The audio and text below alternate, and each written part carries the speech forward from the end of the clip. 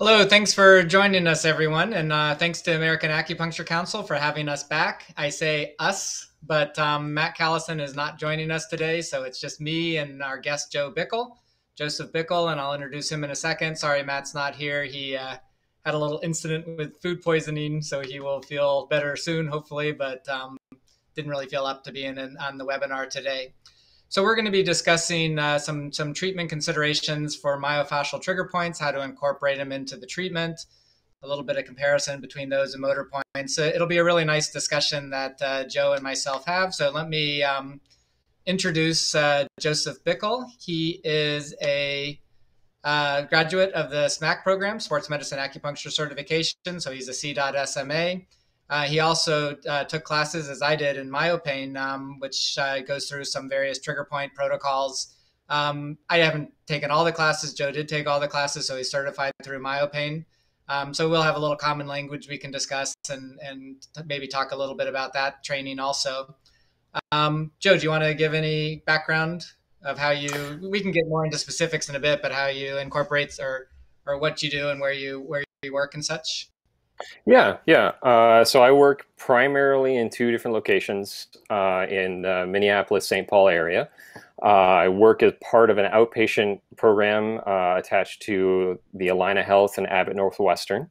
And then I also do supervise at the local school, Northwestern Health Sciences, their Human Performance Center, where we focus primarily on treating athletic conditions.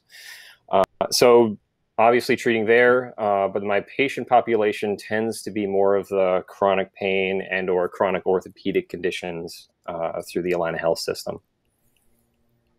Great. All right, so we'll jump right into the discussion. We'll start with a PowerPoint. We're not going to have a PowerPoint for the whole webinar, but we wanted to start with just a little brief discussion on a comparison of motor points and trigger points. These are not such a black and white, easy comparison to make because there's a lot of crossover.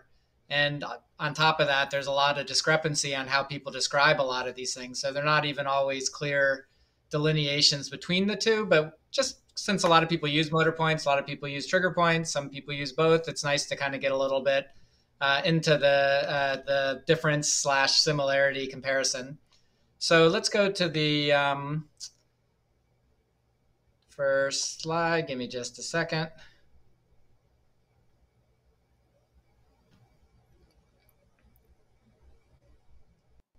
right, there we go. Sorry about that.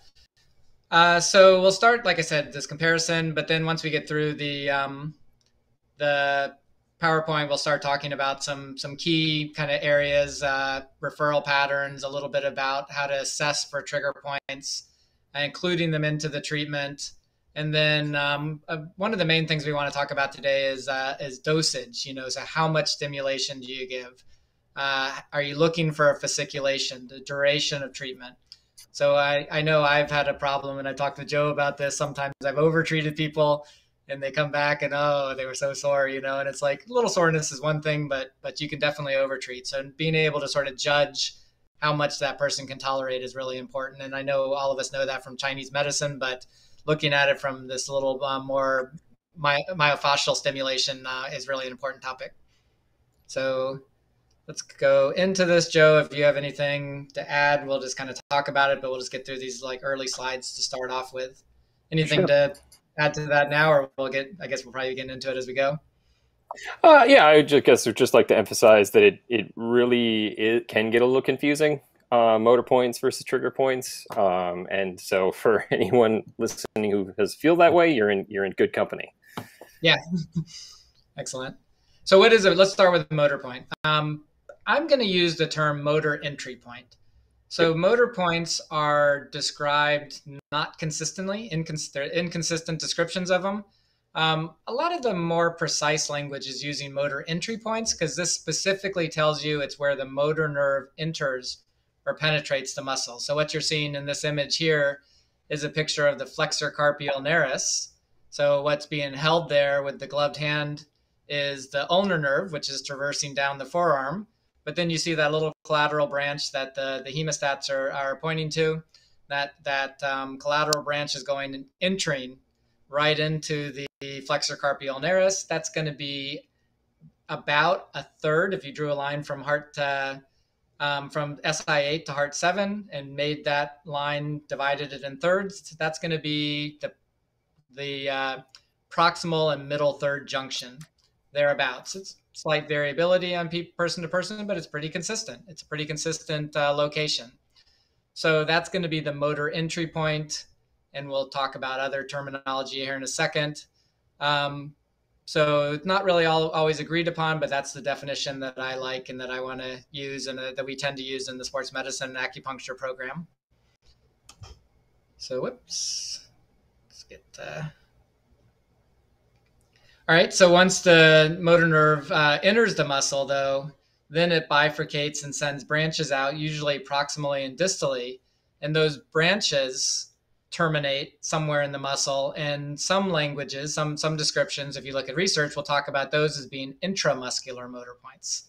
So areas where the motor nerve, after it bifurcates and travels for a bit, depending on the muscle and the person and all of that, it's going to terminate at that intramuscular motor point.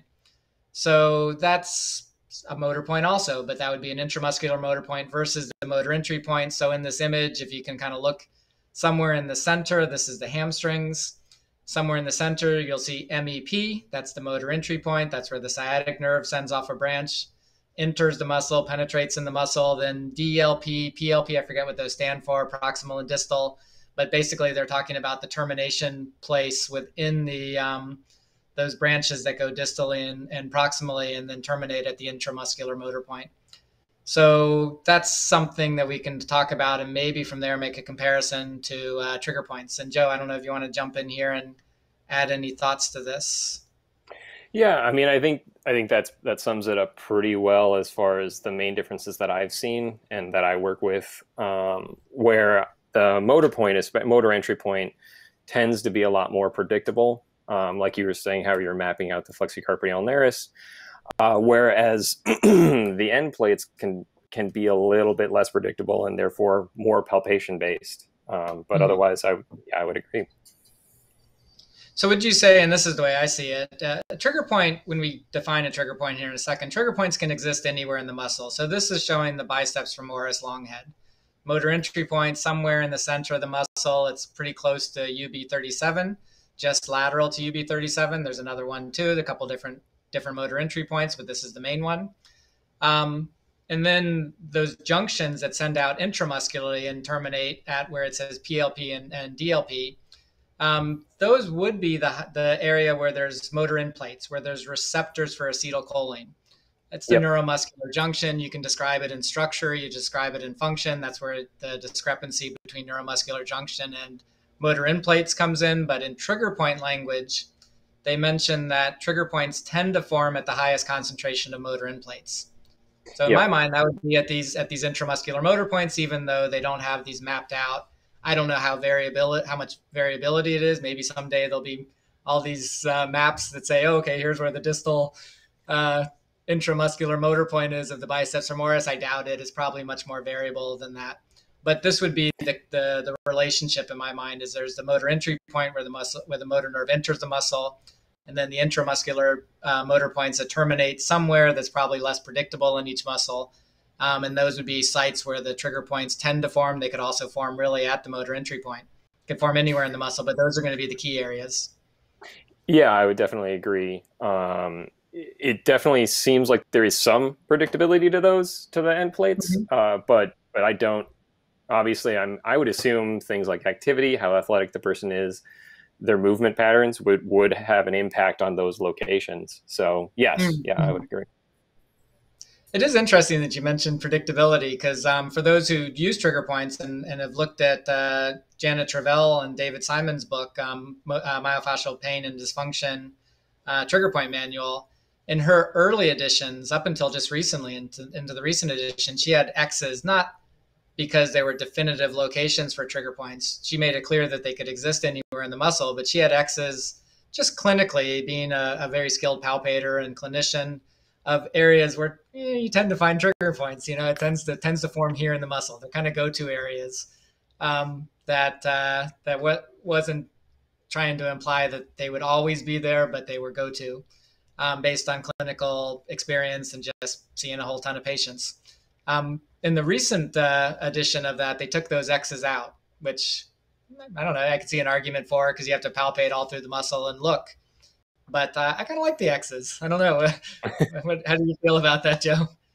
I mean, I see two sides to that argument. I actually kind of like them not there because it does force the practitioner to palpate, as opposed to kind of I think one thing acupuncture specifically can kind of fall into a trap on is they're used to that precise location. Like, tell me the measurements and then I can find it.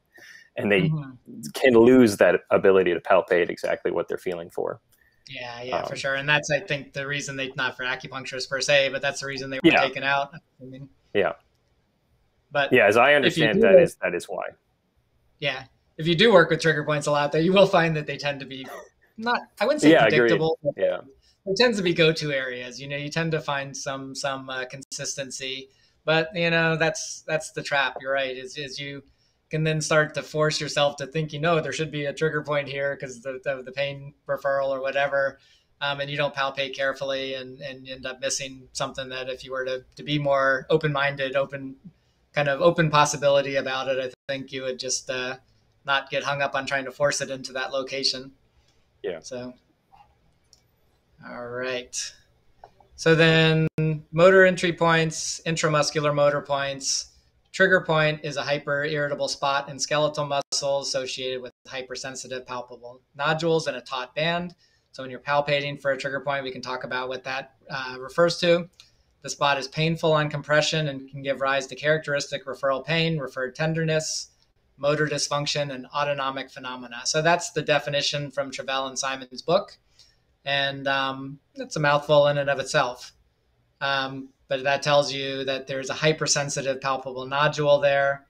So whereas a motor point is, or especially a motor entry point, is an anatomical thing. You have that whether there's dysfunction in the muscle or no dysfunction. It's there. It might be slightly variable from person to person, but it's in a relatively consistent location. If the muscle's in dysfunction, the motor point's there. If the muscle's healthy, the motor point's there. It's just part of your anatomy. Whereas trigger points are talking more specifically about dysfunction. They could form at a motor entry point. They could form at the intramuscular motor points. They could form somewhere else in the muscle, probably most likely at the intramuscular motor points, but they're a sign of dysfunction where there's hyperirritability and there's characteristic referral patterns and other phenomena that you see with it. So, good, Joe. I'm going to move on unless you want to add something to that. No, I think that summed it up pretty well. All right, so we'll come back to this. We'll take the PowerPoint away for now. We're going to come back to this when we use an example later and discuss the quadratus lumborum. But just glancing at it for now, you can see these characteristic referral patterns that are mapped out.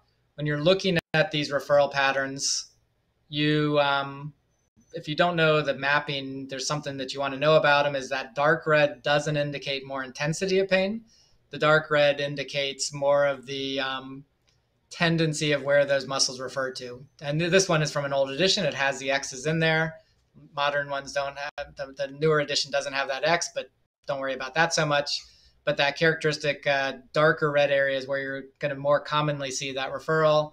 And then there's the spillover kind of speckly red. That could be just as severe pain at those spillover areas, but they're less frequently going to be experienced there. So that's what the mapping is. So let's bring the PowerPoint away and we can come back to that in a little bit. All right. So exit this out so I can see Joe. There we go. Good. So we talked a little bit about that difference between motor points and trigger points. So let's look at how you would incorporate, if you're using motor points, how you'd incorporate trigger points in, or even if you're not using trigger points, how would you incorporate? What would you be doing? What would lead you to think trigger points? And how would you sort of make that a part of your treatment? Sure. So, I mean, just looking at the mapping that Travell's done, I think thinking about it from like someone who's new to orthopedics or certainly new to trigger points, I think that's your first go-to is based on patient symptom presentation. And then that's going to narrow it down. So like if we're looking at the QL as an example, it's lighting up parts of the hip, parts of the SI joint. There are going to be multiple muscles that do so, but it does give you a way of zooming in relatively quickly to kind of like, all right, I'm going to start thinking about glutes. I'm going to start thinking about QL, and then you can also, if you're more orthopedically inclined, you can start thinking about the spine and other things as well. So that's a good first step. I think a good second step would be reading some of the Travell's information. She gives a lot of more specific symptom presentation, as well as other ways to incorporate. So talking about the relationship between glute trigger points and their effect on the QL as well. And then another good way of starting would be active and passive ranges of motion. I know when I first started kind of getting into this, that was kind of a very nice, like, just memorize how the body can move and then have a patient see what they can and cannot do, and incorporate that into a pre and post exam. And then lastly, like just what I've been talking about before, palpation. The more you can kind of get a feel for the tissue, it's going to lead you in a direction. Mm-hmm. Yeah, this is the trick with those who use motor points. The trick is there is crossover, because in sports medicine acupuncture, in the certification program, we tend to use more discussion of motor points, and we use a lot of the same thing, range of motion, looking at muscle inhibition. That could be something I know Travell talks about, muscles becoming inhibited when there's trigger point formation in there. So there's definitely a lot of crossover in the sense that, well, if somebody has limited range of motion in the upper trapezius, for instance, do I go with the motor point or do I go with the trigger point? What's going to be the thing that leads me to one or the other? And they can be the same thing, because the trigger point might form at the motor entry point location. But let's assume it's a little off the motor entry point location. Which one do I use? So what's your way of differentiating those, even though there is so much crossover? What's your way of differentiating those usage? Sure. I guess I tend to look at it, and especially this is going to kind of feed off of my SMAC background, but motor points I use them more so for global aspects of treatment. So looking at the posture, like if we're talking about trapezius, upper cross syndrome, I'm definitely going to be thinking more motor entry point. Whereas if the patient's coming in for that temporal ram's horn headache, I'm going to be specifically thinking, all right, I need to feel the upper trapezius, find some trigger points in that region or knotted bands that are kind of almost recreating those symptoms. That's a good bet. If you're finding a tender point that's saying, oh, wow, yeah, that goes right to where I typically have a headache, that's where I'll tend to lean in on treating the trigger point specifically over the motor point. Yeah, I gotcha. Let me say it. Tell me if this is, because this is what I heard, and this is kind of how I think about it too. But let's use back to the upper cross syndrome. Upper cross syndrome, patients coming in with headache, neck pain, maybe cervical type headaches, tension headaches that are coming up the cervical spine and then kind of radiating along the gallbladder channel to the temple. So knowing the trigger point referrals, upper traps would be one of the key structures that I'd want to look at for that. However, they have upper cross syndrome. So once I've diagnosed and assessed that posture, and I can see that posture is part of that pain pattern, I could choose motor points such as the rhomboids, lower traps, to help kind of return some awareness to that area, so that the person's able to engage them, especially if I give them some exercises afterwards to help engage that. I might include pec minor as a way to let that pec minor soften. It's not what's causing the pain. It's not the direct cause of the pain, but it's part of that that postural symptomology. And then the upper trap trigger point to speak almost directly to that pain referral. Yeah. I mean, I definitely consider it like trigger points to be like the branch treatment of, to use a Chinese medicine term, the branch treatment of kind of assessing those kind of like postural and mobility issues, where the trigger point itself is kind of a symptom of what's going on underneath, but it still needs to be treated.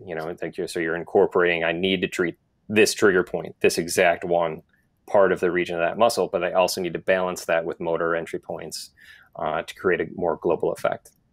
Mm-hmm.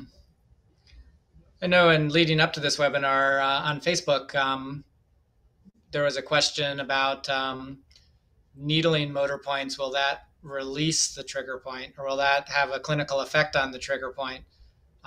So should there be, and I think this is going to be very opinionated, by the way, but should there be, if you find that trigger point in the upper trap, should I needle the motor point, assuming the trigger point's at a different location? Should I needle the motor point to release that trigger point in the upper traps, or should I go right to the trigger point? Sure. Any thoughts on that? I mean, I think this would lead into our conversation about dosage, because needling into that trigger point is going to have a certain level of sensation versus needling into the motor point. And to me, that becomes a question about who's sitting in front of me. I think there are times where I would say needling the trigger point is exactly what you need to do. And there are other times where I don't think that's a great idea. I think just balancing kind of focusing more so on the bilateral trigger point or bilateral motor points and then postural issues might be a better approach depending on who's sitting in front of you. Yeah, gotcha. It's interesting, the idea of trigger points. I'm going to make a comparison to something. I'm in Florida, so I can do injection. And I use modified, like buffered D5W, 5% dextrose and sterile water, which can be great for trigger points. I use it for trigger points. It's also used for perineural injection. So when you're working with cutaneous nerves, so a lot of pain syndromes, you can palpate these cutaneous nerves and do very superficial injection and using the D5W to desensitize some of the nerves, because the idea is that when nerves are absent, when there's glucose oxygen deprivation, when there's pressure on the nerves, they're not getting oxygen, they're not getting glucose. Well, dextrose is about the same thing.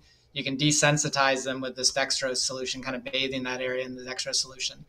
And the person who really spearheaded a lot of this work is MD in New Zealand. And he uses it really comprehensively for a lot of different things, even like sciatica. And it's like you're desensitizing that most distal portion of the nerve. It kind of reminds me a little bit of distal points in acupuncture, even though these aren't, it might be around the knee or wherever the pain presentation is. But it's almost like desensitizing that end of the nerve, which kind of, refers back to that neurologically back to the main unit. I kind of feel like trigger points are a little bit like that too versus motor points. Is sometimes you want to use the motor point, which is going to affect all the branches distal from that, all the intramuscular motor points. But I kind of wonder if it has like a little dispersed effect. Its effect is dispersed among all of those, which is very regulatory, versus sometimes you need to zoom in right at that most distal branch that's irritated. Yeah, exactly. And I to kind of play off of that, I don't think there's anything wrong with saying, all right, let's try the motor entry point, and then reassessing the trigger point and saying, all right, how's that feeling now that I've done this? I think that's a good thought process to be going. Yeah. Gotcha. Well, on that topic, and you already started getting into dosage, I think we should probably go into that. Could you define dosage again? Because it's a term I hear in acupuncture world, but often when people hear dosage, they think medicine, which is medicine. Yeah. Biochemical medicine. It can be a little tricky. I've broadened my definition quite a lot in the last year. So I considered anything that's going into the treatment. So I think the way it gets talked about and has been researched the most is number of treatments within proximity of one another. So number of treatments per week. But needle retention time, we talk about in school, like the 23 some minutes and talking about chi cycling. You can kind of get locked into that and stop thinking about it. But there's definitely a difference between needling, leaving a needle in for a minute to 5 minutes to 15 to 35. Those are all going to have a different effect on particular patients. The amount of needles and then the amount of stimulation, like we're talking about trigger points, the local twitch response, doing some type of manual technique on the needle, e-stim. I think these all have a level of stimulation, a level of dosage, and they all do slightly different things. As an example, there are times where what you want to do is to get multiple local twitches versus another patient who's going to have a really bad reaction to that, and maybe e-stim is a better way to go. But then even then, you can kind of start building off of that, of like, what are the accessory techniques you're doing? What effect is that going to have on your treatment, and how often you need to be treating, and how much needling you do? Like if you're doing a ton of myofascial work, like we learn, like we learn in SMAC, how much needling do you really do? I know going through the program, we'd spend like, you're spending like 5 minutes doing a myofascial release technique, and then you'd have you or Matt just being like, I just to remind everybody, you've already done the needling at this point, so you don't have to do all that, a ton of myofascial work. And that's an interesting example of moderating the dosage. And then what you're giving them as far as herbs or homework assignments. I know there's some interesting research that talks about using exercise to minimize that post-treatment soreness. I certainly think if you're incorporating that, you need to be thinking, how much work can I do with the needle versus how much work am I going to have the patient do when they're at home? And yeah, I just think those are all different examples of what you could term dosage. Yeah, I kind of also add a thought to that, is that upper cross syndrome would be an example of this. Somebody can't tolerate a lot of needle stimulation. Well, I mean, that's a lot of needles to do the rhomboid major, rhomboid minor, middle traps, lower traps, pec minor, especially if you're doing this bilateral. I mean, there's a lot that goes into that. So I start to think distal points sometimes too, and think which channels are those, if those muscles are part of a sinew channel, and maybe I can affect differently, maybe not as direct, but maybe I can affect those lower traps with the urinary bladder channel, a distal point that I might be using anyways, and I can have that have some regulatory effect. I think its effect is going to be a little bit more dispersed, and its effect is going to be stronger if that distal point's there plus the local point. But the person can't tolerate, I can still kind of build energy in the channel to help that, relate to the lower traps in that case, without having to needle them directly if I do need to minimize. Or maybe to release the pec minor, I'm going to use a lung channel point. That's going to have a little less impact. It's not going to be as strong of a needle sensation as going into the pec minor with a needle. Yeah, and I would agree. You can have one patient, and then 30 minutes later, another patient, same condition. If we're doing upper cross, you're doing the upper trapezius trigger point, and you're going to make it worse. Or someone else, if you do the upper cross, trigger point, you're going to make them way better. And it's just, I think the trick is kind of learning how and when to do that. I do think there are some tells, but ultimately just building your clinical experience around how patients are going to respond to that. But yeah, that's the thing I love about Chinese medicine, is that it gives us those options. If I can't treat the trigger point directly, I can use lung 7.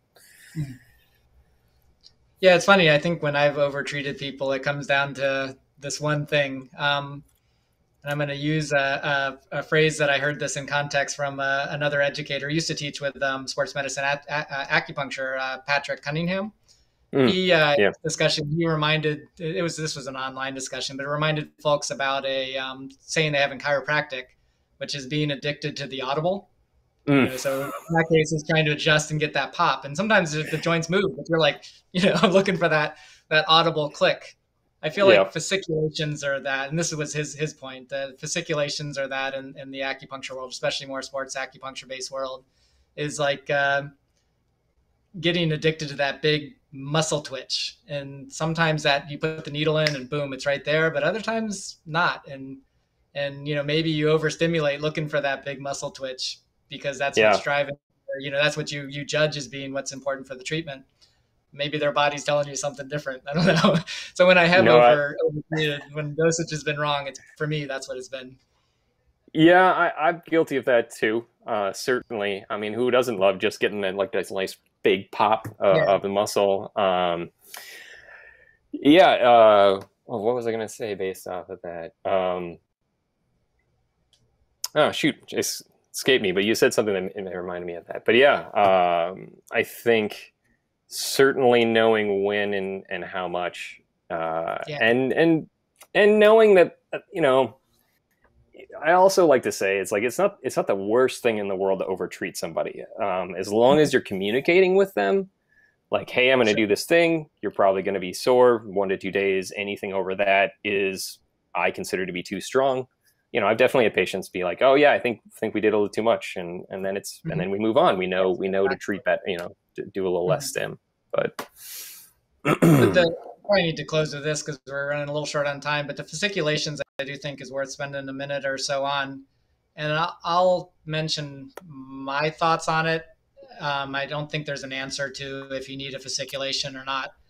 I feel like the fasciculation is important, but I think oftentimes we miss these very small background, quiet fasciculations, which is maybe what that person's body needs.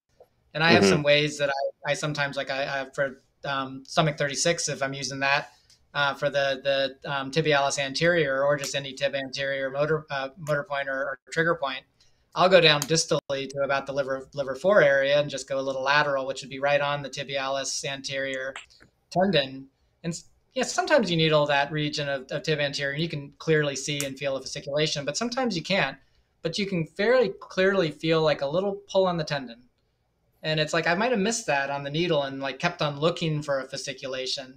And I think for mm-hmm, some people, that their body is that was the therapeutic outcome, and I got it and I missed it if I don't have a way of assessing it.